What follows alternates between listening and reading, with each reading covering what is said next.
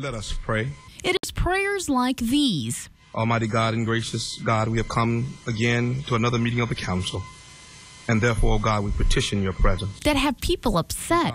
So much so, a national atheist group called the Freedom from Religious Foundation wants to sue the Bluff City. There have been a lot of decisions at various circuit levels and at the Supreme Court declaring sectarian prayer, at least, prayer to Jesus and Christian prayer, to be unconstitutional. University of Memphis law professor Steve Mulroy disagrees. The Supreme Court has ruled that legislative prayer is not unconstitutional. The Supreme Court in Marsh v. Chambers said because of the long history and tradition of it, prayer at legislative sessions was not going to be considered to be a violation of separation of church and state. The atheist group says just because it's tradition doesn't mean it's right. We're free in this country to disagree about religious issues, but what we are not free to do is ask our government to settle the argument. We don't have majority rule when it comes to the Bill of Rights.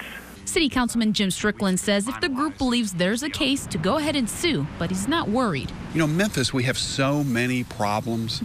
We've got blight and poverty and a declining population. And even though the crime rate's going down, it's still too high. You know, that's where we focus as a council, on those important issues that really affect people's daily lives.